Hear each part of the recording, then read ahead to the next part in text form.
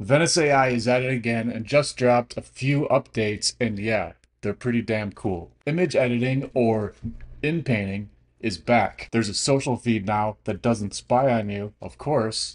And auto mode picks the best AI model for your prompt so that you don't have to pretend you know what you're doing. The image editor uses plain English, no code, no special prompting. Just type what you want to change about your image and move on. The social feed, post your creations, see what others are making, and steal all of their prompt ideas like a civilized adult. And auto mode, it picks the best AI model for you and handles both text and images in the same chat. If you haven't opened Venice in a while, now's a good time, and I'm about to show you why. Let's party. Welcome back to Run the Prompts, Party Animals. First up, we have Venice's image editor, or what some people might call inpainting. It is back, and I'm about to show you how to use it, as well as some pretty cool, funny results that I've gotten so far out of the tool. So I'm going to add Donald J. Trump right over here to Venice just by dragging and dropping, and then I'm going to copy and paste my preset prompt here. So what we're gonna do is we're gonna make it look like a fat black woman is trying to kiss him because he had a kissy face in his photo. So let's see what that looks like. And there we go, guys. That's pretty good. Looks just like what we wanted here. So that's the after, that's the before, the after, and the before. Quick tip for you guys. Add this to the end of your prompt at Venice, and I found that this really helps when you just want to take an existing image and make one change. So I put do not change anything else about the image whatsoever. So you can see that it is pretty much an exact replica, for the most part, of the original image, just with the edit that we wanted. So it did exactly what we wanted. The next one I have for you guys is I'm going to mess with Kim Jong-un and put him in a hip nightclub setting. And here's our new image right here, guys. And let's compare the new image to the original. Again, that's the original, that's the new. Pretty close. And it looks just like he's giving a speech inside of a hip downtown nightclub. And our next example here is a really cool one. So if you guys ever need to take any black and white image and make it color, you can do that now with Venice. And I'm going to show you how. It's very simple. You just drag and drop your black and white photo, and then you add a prompt like this. Colorize this black and white image. There you go. It's the color image of the black and white version. So we have color. Let me show you guys black and white. So we have black and white. We have color. We have black and white. We have color. And some other things you guys should know is that you don't have to use an outside third-party image for this feature to work. So it actually works really good when you're creating image inside Venice itself. So if you're creating something, you can keep revising it as much as you want, all with simple natural language text prompts similar to the ones that I just did here. The biggest advice I can give you guys after messing with this tool and testing it is change one thing at a time, okay? Change one element of the image that you want changed, one thing that you want to remove. Just go one by one. It's just not quite there yet at the same level as like ChatGPT's new image generator. It's good, but it's not at that level. So keep things simple and you'll get nice, solid results like the results that I showed you right here. And next up, we have Venice's new social feed. If you guys ever thought Venice would become a social media company, well, you were one step ahead of me, but hey, good news is they're not becoming a social media company, but they did add a social feature, kind of. I think it's cool though. It allows you to do a few different things. So you can share your image, and I'll show you how to do that. So let's go back to this. Okay, we have auto mode on. Let's just create an image and then share it so I can show you what that looks like. So create an image of Donald Trump, ghetto of Detroit, make him wearing cool sunglasses, hip clothes, huge gold chain, tail image. As you can see, guys, it says prompt enhanced. So what that means is there was a setting right here. This is also new, of enhance image prompt. So this will automatically enhance your image prompt with this toggle on if your prompt is less than 200 characters, which this was. So the AI took the prompt and made it better. Could be better, could be worse, but typically what that means is it describes it in more detail. It's more specific. It usually does a better job. So I would actually recommend leaving that on. So as you can see, these are pretty damn good, and we can see which model it selected because I do have auto mode on, which I will show you guys as the third example. of this video, but click this little eye right here for image details, and you can see that it defaulted to High Dream, which is one of the open source models that Venice uses.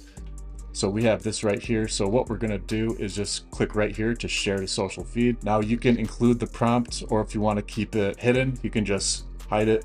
You wanna give it a name that is required. So we're gonna call this Trump, really specific because some people may not know who this is. So Donald J. Trump, we're gonna click share. And then as you can see guys, so Venice will give you a totally random username for your social postings. So it's not going to tell people who you are. Clearly, I'm making a video about it on YouTube publicly, so the cat's out of the bag, guys. Now you know my Venice username I put on here. So be sure to follow me on Venice. By the way, guys, I have 4 followers. So we shared it. This is my profile. These are all the different images that I posted and made. Basically anything that I thought was really cool, I ended up sharing, and some of them have gotten some pretty good traction. So like this one got 15 likes, which is considered one of the higher ranked images that I've seen on the feed.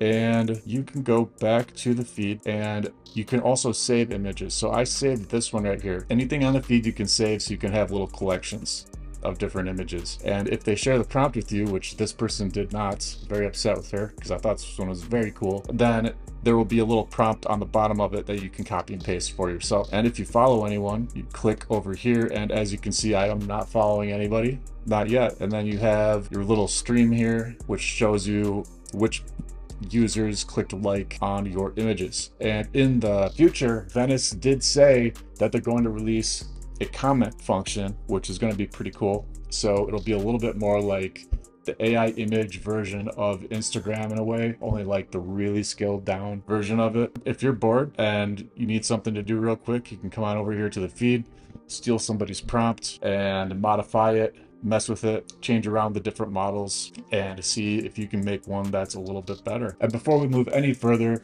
I want to let you guys know that if you want to save some money on Venice.AI, you can use the promo in the video description below, as well as the first comment, and you can get 20% off with that promo code. So be sure to get that code, save some money. Yes, they are an affiliate, but it's a win-win. You get a great product, we get some commission, Venice gets another sale. That's what I call a win-win-win. So back to the video. Next up, I'm going to show you guys Venice's new auto model selection feature. So this one is crazy easy. It's literally 2 clicks. So you click this button right here and you go to auto. So auto is going to be something that will automatically select which one of these models to use on your prompt. Right after you type in a prompt, the AI will say, okay, I want to use this model because this question is really complicated, or I'm going to use this model because this is a very simple question. I'm going to use this model because it involves reasoning, so I'll use the reasoning model. And the AI is going to determine that for you so that you don't have to switch in between models. So let's give you a quick example. So when did World War II? So that's about as simple of a question and as binary of a question that could possibly exist in the world of questions to an AI model. So we're going to hit enter, and it gives you the date. And then if you click right here on text details, you can see the model it used. So it used the quickest, lowest, least expensive model to do this without reasoning. So that is expected because that's the easiest question in the world. Like, that's objective. So with auto mode, there might be some people that are a little bit skeptical of it, thinking that, well, maybe this is just a way for Venice or whoever else. I know Perplexity is doing this, and ChatGPT is going to be coming out with it as well. It might just be a way for these companies to automatically switch you to the least expensive model so that they can save money. There might be an element of truth to that. I don't know specifically, but I have tested it, and it seems to do a good job of cycling between the model that makes the most sense. So for questions that involve a lot of steps and reasoning, it does not choose the least expensive model with my testing. And another thing you guys should know is when you have auto mode selected, auto applies to both. Okay, you can see that this is at the top of this tree. It was a little bit confusing at first. So you have auto selected, and now you don't have to go back and forth between an image model and a text model because you have auto selected, which will automatically apply to anything. So now right in the same chat, just like ChatGPT. You don't have to go back and forth between image and text. So right in this same chat, you can just say, create an image of an ice cream cone in the desert all alone. And as you can see, prompt enhanced is right up here, just like the last one, because we do have that feature enabled, and that looks really good. All alone in the desert, an ice cream cone. And then also, guys, when you click on this eye icon, you can see the enhanced prompt right here. So this was the prompt that the AI created for you automatically based on that very, very simple prompt that I gave it. And I think this one looks even better. Very cool. And you might be wondering, well, what am I going to do? I'm going to keep auto on for the most part, like probably 80%, maybe 90% of the time. I'm just going to leave it on. When there's specific questions that I have for Venice that I know require a lot of power or reasoning or whatever, then I'll switch it to manual. But for the most part, I'm leaving it on. I've been impressed with it and I like it. All right, guys, that's going to do it for this edition of Run the Prompts on YouTube. If you got any amount of value from this video whatsoever, give me a like, a comment, and subscribe to this channel. We are storming towards 1,000 subscribers. I never thought there would ever be 1,000 people in this world that care about what I have to say. So this is really groundbreaking stuff for me. So do me a favor, subscribe and let me know how you like these new features in Venice. And let me know if I missed anything about these features that I should have covered but didn't. And I'll talk to you guys next time. And remember to run the prompts and prompt the planet.